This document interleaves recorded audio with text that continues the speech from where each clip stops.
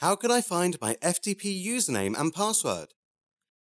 In this video, we'll show you where your FTP details are located in your web hosting control panel.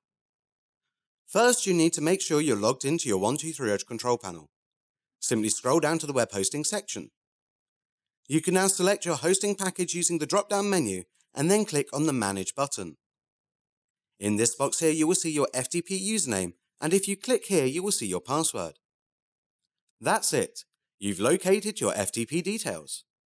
You'll need these when uploading any website files using an FTP client.